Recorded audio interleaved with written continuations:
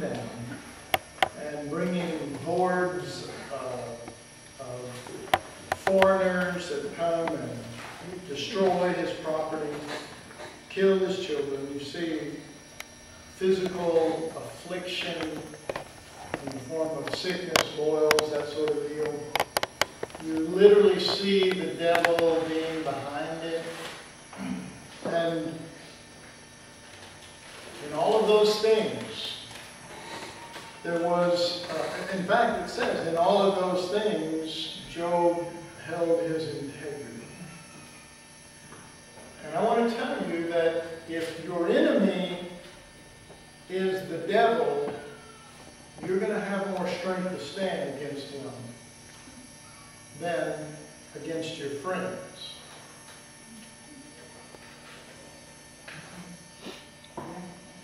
You will even gain a fortitude because you're a Christian. You'll stand against that devil. You'll stand against it. You'll fight. You'll kick. You'll do whatever, man. You will, you'll do whatever you have to do to stand with God. Job's no different than us in that sense. He was able to speak good words, pure words, strong words, words of faith, words of integrity. And then God sent the worst thing, the most horrible trial he ever could. Peers,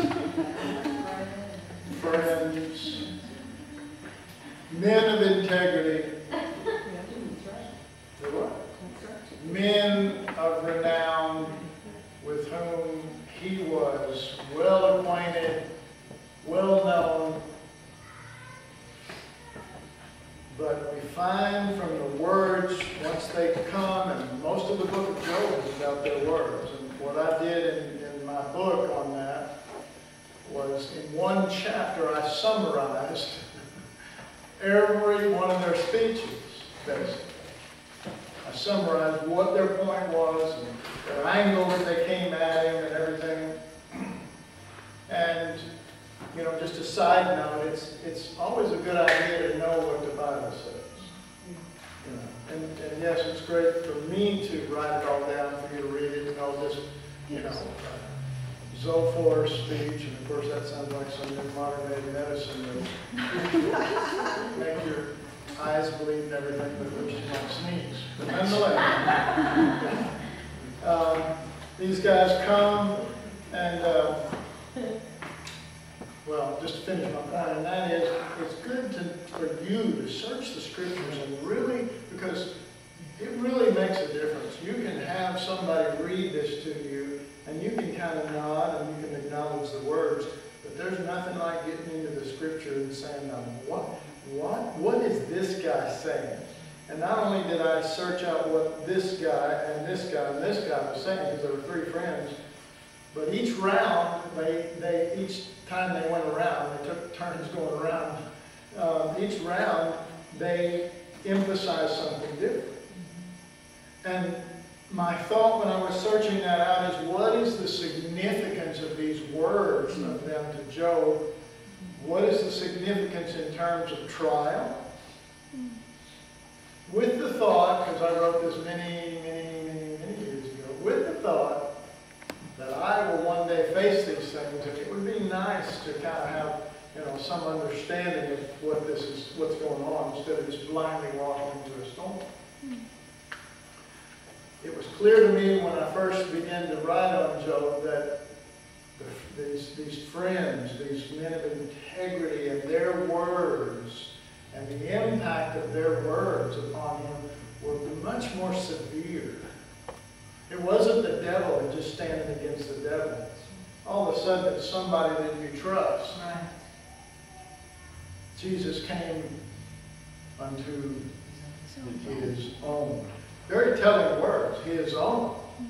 Very telling words. His own. Not just people who knew, not just friends. His own really speaks of something incredible. incredible. And you begin to see the uncomfortableness of the situation. You begin to see the embarrassment of the situation. You begin to see the reaction. And Job did react. I mean, he didn't react over the devil. He didn't, naked I came into the world, and naked we leave. Blessed be the Lord giveth, the Lord taketh away. Blessed be the. And all that's really great. And that's really great under one banner, the enemy. But when your friends have become the enemy, when people that you admire become the enemy, and let's not even say the enemy, because that still could give us something. They are attacking us. When people you admire attack you, when people you trust say things that hurt you, is that not incredibly hard to deal with? There are wounds within that are difficult to get over. Whereas with the enemy, you might actually be given an extra strength to press forward in the battle. When it's your friends or whatever, it wounds you, it takes you down, it takes you to your knees where you find it hard to fight. You find it hard to go on. You do. And what that does is it causes a questioning of yourself. Now, when you're fighting the devil, you don't really have much question. He's the bad guy. I'm the good guy. That's kind of our view of that. The Lord is the good guy. But nonetheless, there is the strength of knowing you're on the right side. I mean, there is. There's a strength of knowing you're on the right side. But this sort of trial brings up, that's the reason for the name of the chapter that I wrote, The Inward Affliction of Job.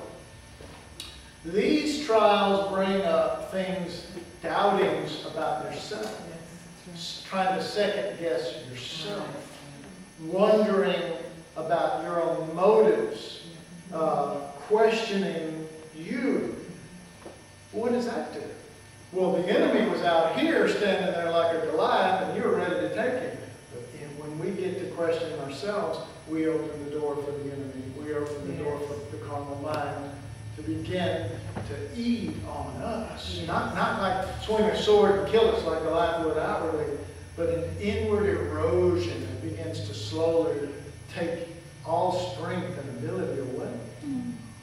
And the truth is that Job, even though he was the most righteous one of those three,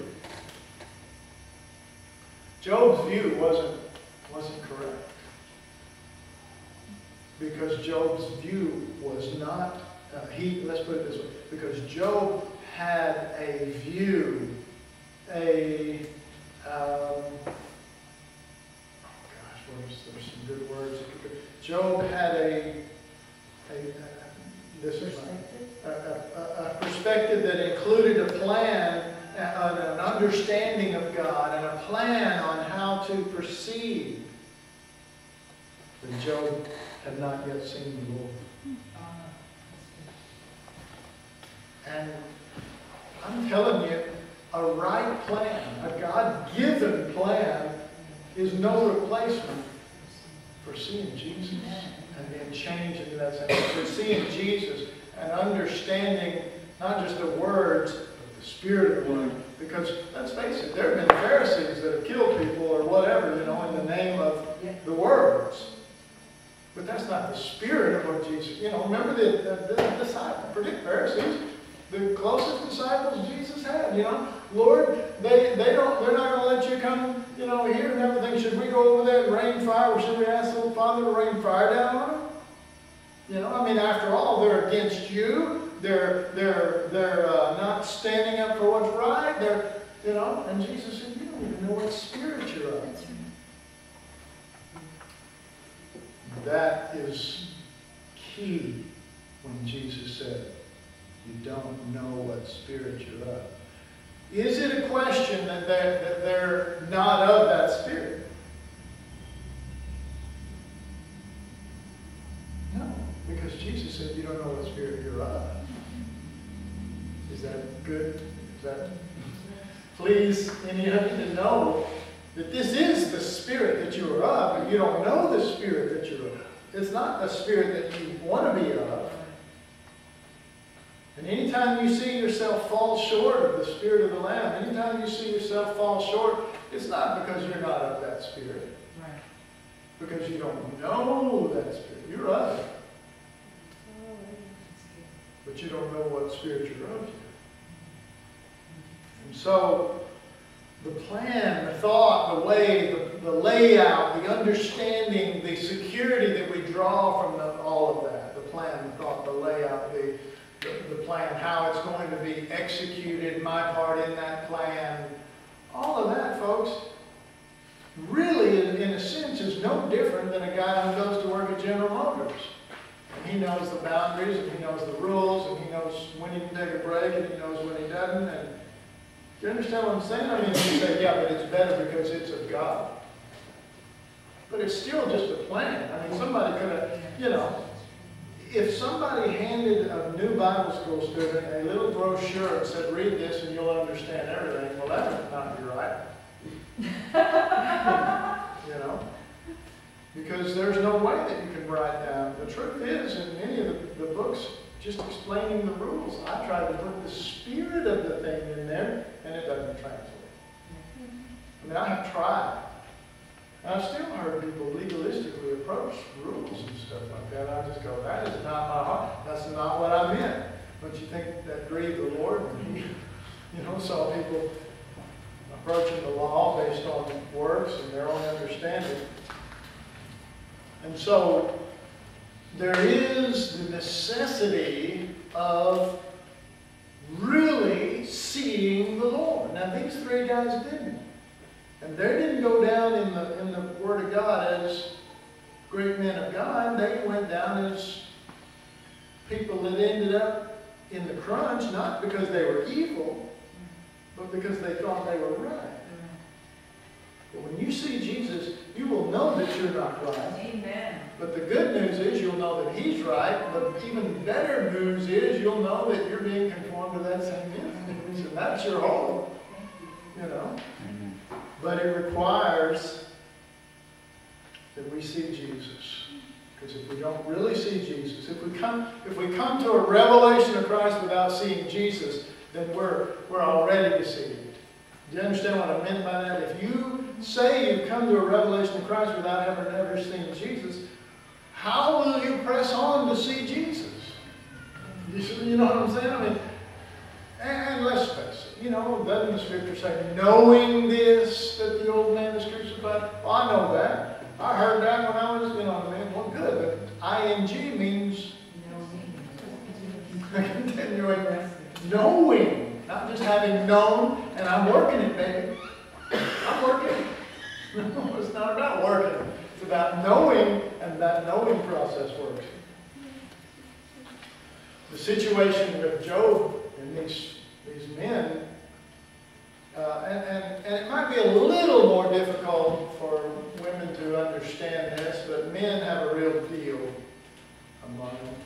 You know, they like to, you know, look good and be cool and whatever. And if they don't, that kind of hurts their feelings, you know. Well, Job was considered the top dude, the most spiritual. Okay. And to look bad in front of these three guys, you can't even imagine the hurt. Yeah. Ow. You can't even imagine.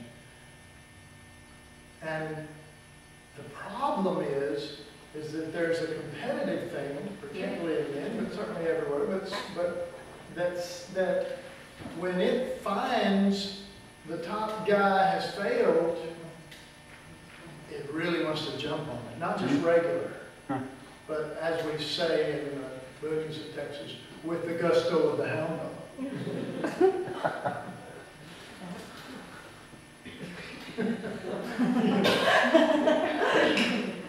And to really take advantage of this, There's I've heard it said, I believe that when a man's down, kick him before he has a chance to rise above him. This is the only opportunity. And these men jumped on that opportunity because there is this thought of, you step on people to push yourself forward. And I've always tried to teach you, the best place to be is down at the bottom. It's the best place for pushing people up. Amen. And it really is. And it really is. But you have to have the spirit of that. Because it's a good saying. I mean, we all have to say, well, that is good. But it's not going to work here. We know that saying. And when we get in that situation, we'll start biting other people's legs. What are you doing there? And that's the truth. And so, this understanding that Job had going into this situation was, if I do good, if I put God first, now listen carefully because I want you to see if this matches up with your understanding. If I do good, if I put God first, if I give myself to Him and try hard, then the result of that should be that God is going to take care of me. Now, how He takes care of us, that starts being defined according to each person's mind. Right. Somebody might get things, somebody might get a husband or wife, somebody might get, protection at all times so that they never really have to go through any real major trials. A few little sprinklings just prove that you're, a Christian. And, oh, yes, I'm with the Lord. No devastating things. None of that stuff. After all, and this is really kind of what Job said, after all, this is why I serve God. This is why I was good. What's the point of living? What is the point of doing good? What is the point of me praying over my kids after every deal and pouring all this into my kids and doing all of this if it's going to end in all of this destruction and loss and everything? What is the point? And I think that's a good question. What is the point? Amen? What is the point? And we have to answer, what is the real point? Now again, I believe that some of us may have, what did I call those guys? Amateur philosophers. I believe all of us may have a amateur philosophy of life. That's right. And that philosophy actually guides us more than the comprehension of God's purpose. It did with Job. It took him out, it took his legs out from under him. It devastated him. And then these friends start picking on him. And you're thinking, and Job kind of more or less said this, folks. He said it to these guys, I'm more spiritual than you. You guys, you never, all this. And I even mentioned that Job kind of goes through a phase of self-pity. Where you're going, God, I've done all of this and da-da-da. And then you look at the guy and go, don't you remember when you were down and out? And it says stuff like that. Don't you remember when you were down and out? And I was there for you, and I was there for the poor, and where were you guys? Because every one of those things comes up when the trial, let me put it on a modern day level. when God puts you in fear factor, He's going to have exactly what you need. Prepared, and I'm not talking about rats and roaches. I'm talking about the trial that will bring,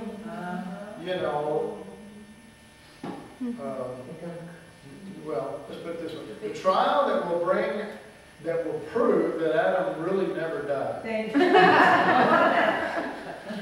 He's not an us. That's what it is. That's what it is. And it is uncontrollable. The trial that will bring him up so strong, so fast, and with such force that you are helpless to hold him back. And all of your fears of being seen, having him living in you, are not strong enough to hold him back. He's upset. And you can, but he's dragging you as he comes forward. Oh my God, no, no.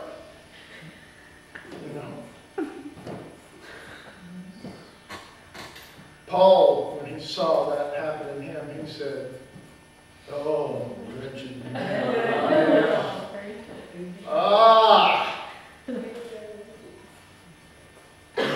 But there is this chemistry, folks. I mean, there's one thing for you to sit in your little room somewhere and see him come up within your mind and go, and somebody walk by and go,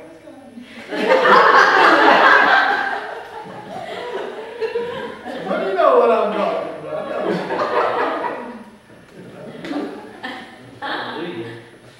That's one thing.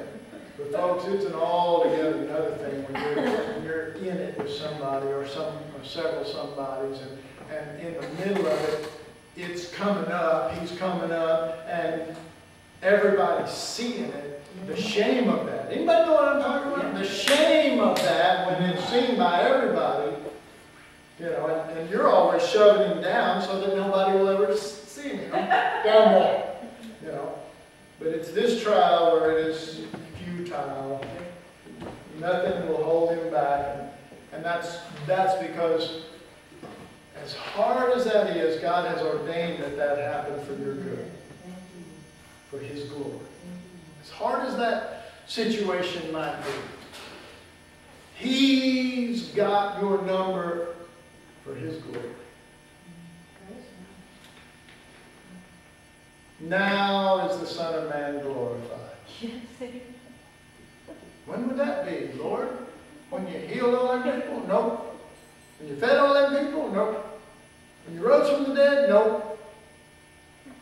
Now, when I'm right on the verge of going to the cross. Now. It's the Son of Man glorified. And so, these things come up, and with it, all of the questions. Well, why are you questioning me? Why are you not taking care of me? Why is this situation the way that it is? I have served the Lord. I deserve better than this. Well, now let's just examine that for a minute. Do you really deserve better than that? Have you really been all that good? I mean, if we just be honest, have we really been all that good? I mean, if you really examine it, you go, you know what, I deserve way worse than this. Come on now. It is the truth. Now, we might have been really good at hiding all the junk, you know what I mean? But I'm talking about the reality of what's in you. Jesus said, you're whited sepulchres. That's the way He described it. You're whited sepulchres. What does that mean? You're whitewashed the exterior and you made it look like a nice death burial situation. Amen? But inside, there's stench and dead man's bones. you reek on the inside. You know? Well, that was Jesus' summation. He's a lot nicer than me. Or is he? You know, maybe he just tells it like it is. And that is what we are like. And we gauge ourselves, now listen carefully, we gauge ourselves based on how much we manifest, not how much is in us. So we think we're doing better than what we are because there's at least 3 people that are not dead today. You know, and we go, wow. You know, now we still have murder in our heart. You know what I mean? And Jesus said, you got murder in your heart, and then it's good as you did. Well, no, I didn't do it. You know. Well, he has to bring it all up. He has to. He has to. Because if he doesn't, what will happen? We will continue in a wrong way. Do you agree? We will continue in a wrong way. We will continue to delude ourselves about ourselves based on the measure that we manifest instead of the measure that is within us. And so he's got to bring us not just down based on our circumstances, but he's got to get those, whatever that is, in our face so that we're just, you know. Have you, you know, being a pastor, I've gotten to sit in counseling with a lot of people. I've heard people talk that didn't sound like talk at all. It sounded like they were vomiting on me. I bet you have too. There's a lot. I mean, there's no conversation going on here. They're getting it out. It's like they've been needing to throw up for a long time, and you get to be the one. You know what I mean? No, it happened. You know, we go, what was this? What was that? Yesterday? Yeah, this was 2 weeks ago. You know? You see what I'm saying? It's been all building up so that they can throw up somewhere. And when it does that, you will eventually throw up something. You will. You have to, right? Because you're full of bitterness and, you know, bitterness and beef. You know, and it's got to come up. See? Well, it does. It does. It's got to come up, not just to get it out, because just throwing it up won't get it out, because you got a sour stomach. You understand what I'm saying? The problem is the inside, not what you put in there. Jesus said, so much is said that. It's not what you put in a man, but what comes out of it.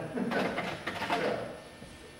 And so, but it's got to come up to bring a certain amount of recognition, oh wretched man that I am, but to bring a certain degree of shame in light of our heart for the Lord. We have to, every one of us has to go through that. If we're going to see Jesus now. I mean, remember, God's goal is not to make you happy. God would be incredibly brokenhearted if he made you happy all the time and you never conformed to the image of Christ. Now we know that, but we think that what God is going to use to conform me to the image of Christ is going to be that old devil. And you know what I mean? It's not going to be something that we deeply care about. Or someone we deeply care about. But it usually is. It usually is. Some of you know exactly what I'm talking about. You have been into that mire, and what you care about affects you, or the person, so much deeper than anything else. It's like God is kind of ding-a-ling-a-ding when he's touching all this other stuff, you know, and you're going, yeah, I'm with you, Lord, I can overcome, yeah, praise God, but all of a sudden, oh my God, I can't live, I can't go on, I want to just die.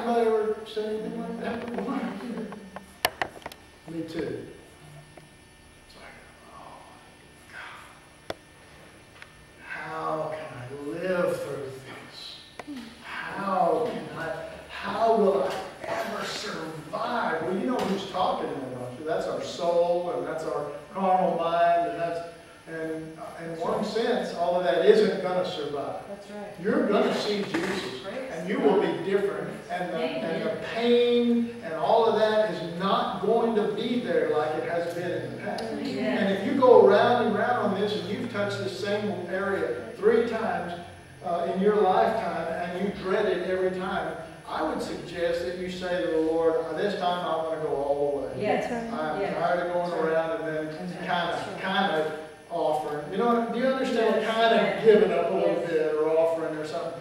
No more. I'm going in. Yes. Because I'm going to tell you that the pain isn't that much more deep.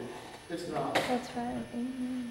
It's not that much more deep from what you've already suffered. And in fact, in some ways, it's more suffering because you back off and your soul is so in the forefront. It's just like, it's just horrible. I mean, it is like torture. It literally is like a horrible torturer putting you through this. And all of us would want to run, except when your heart settles down and you want to see Jesus. The heart turns to the Lord and you say, Father, don't let me out of this. You know, I've told this story long years ago, and most of you don't know this, but there's probably a few way, way back when movies first started coming out. One of the first scary movies that came out was called The Werewolf. Anybody ever see that old movie? I think it was Lon Chaney. And this dude gets bit by a werewolf. And so he's just like, you know, at night when the full moon comes out, I mean, turn all, you know, his hair grows and shows the transformation and everything on teeth. And he goes out there and kills people, you know.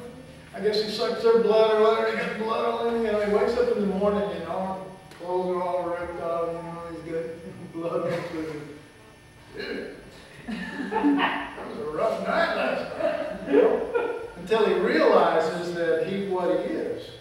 And so finally he tells some friends and he says, you know, I'm going in this room and whatever you do, he doesn't tell them the full story, but he says, whatever you do, no matter what you hear, don't open this door. You know, because I'm going to be going nuts, baby. And it's going to sound horrible, don't open the door. Now, what you got to love is that people always go, well, I guess he needs me.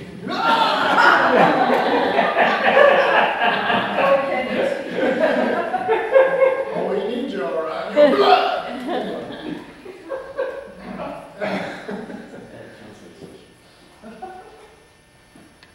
You more or less say to the Lord, no matter how much I scream and cry, no matter how big the fit, no matter how much I say, I didn't mean it, I didn't mean it, I didn't mean it, I want out. Don't open that door, Lord. Don't let me off the hook this time. Don't do it. I don't want to go through this anymore. I want to get to the victory. I want to get in Christ. I want to live from that place. Lord, please bring me into this. Yes, Lord. And He will. And there is no way to describe to you, there is no way to describe to you all of the elements that come together at that time that are exactly what you need, that are so, it's like the scripture that talks about the great and terrible day of the Lord. It's great and it's terrible. All at the same time. You know, when the Lord appears, that's what it's talking about. When the Lord appears, that great and terrible day of the Lord, who shall stand? None of us. Thank God. Huh? Not in the fulfillment, not in the manifestation at the revelation of Christ. None of us shall stand. But it is great because then we're not living by our own life and therefore our own motivations and therefore our own hurt feelings. Do you know what I'm talking about? Our own ways of reacting that we cannot ultimately control. You know what I mean? Behavior modification is not the answer. Thank Christ Christ, isn't he? Yes. Yes. And Christ has his own behaviors, That's right. Hallelujah. Hallelujah. you know. And he's not bound by what happened to you when you were a kid or what happened to you, you know. He's not bound by those things. No. And there's more good news. He's not only not bound by those things, but he doesn't have all the emotional, you know, it talks about the sting of death. He doesn't have the sting of the emotional tie with those things. Do you know what I'm saying? I mean, he doesn't react with all. He does. I mean, even if he doesn't react because it's not his nature, he also doesn't have that deep wounding thing, so that eventually, now this is, and I'm gonna try to close with this, but this is an amazing thing, because all of the things that you used to react to that are not just your reactions, they're actually you deep down, your hurts. It's who you become. You become literally free of that. It's not opening doors for the carnal mind or the devil or the soul or anything else. There is a stability that is the Lord. Now, I believe that we walk a thin line between risen with Christ and on the other side of the cross, where we can go off into that if we want to. So you have to really be with the Lord. When I say really be with the Lord, I mean continue in the Lord. I mean continue in what that revelation of Christ has brought and bought. And if you do, you don't have all that prickly, hurting, tender stuff going on. You have the Lord. You have the Lord's reaction. And you have the lack of Randy or your life from before, so that when you're in the same situation you've been in before, it's just like normal. Now, I call that freedom, but that freedom is only Christ. And that freedom only comes by the revelation of Christ. So God is looking at Job, and folks, Job was head and shoulders above these other guys spiritually. Amen? Then why isn't God working on these three guys? You know what I'm saying? I mean, God, they're more messed up than I am. They're more messed up than me. Anybody hear anything? Maybe they're not, but but even if they are, here is your problem. You said you wanted to be a son of God. That's right. Yes. You prayed. You shouldn't have prayed. You said, I want to be conformed to the image of Christ. That's right. That's not God's fault. That's right. That's your fault. Yeah. So, if he's going to pick on somebody, he's going to pick on you. Because when he called for volunteers, your hand went up. And that's the truth. That's the truth. These guys have no interest in coming deeper into the Lord. These guys have no interest in an exchanged life. They are steadfast in their theology and their belief systems. But you are not. That's right. You can be dealt with. That's right. Or he wouldn't waste his time. That's right. Because he's not into torture. Amen. He's not. That's good. He's just not, and he won't do it. You're right. So you're not going to torture. But, folks, it is torture if every time you get to the promised land, you back off and start running the other direction. Because it's kind of like a thing that you don't want to do, and as long as you keep putting it off, it only becomes worse. Your stomach becomes more tight as you face the thought of doing it every time, every go around. You know, the best thing to do is, just rear back and jump in. That's the picture I had when I was first born again. You walk up to that water and go, oh, what's cold, it's cold, oh. Try to get your foot in there, oh. Another foot, oh. Or just get back and run and jump in, and it all gets over with finally get up to a certain level, you go, I can't do this, I can't do it, I'm out of here. Hmm? All right, well, I guess we need to take a break.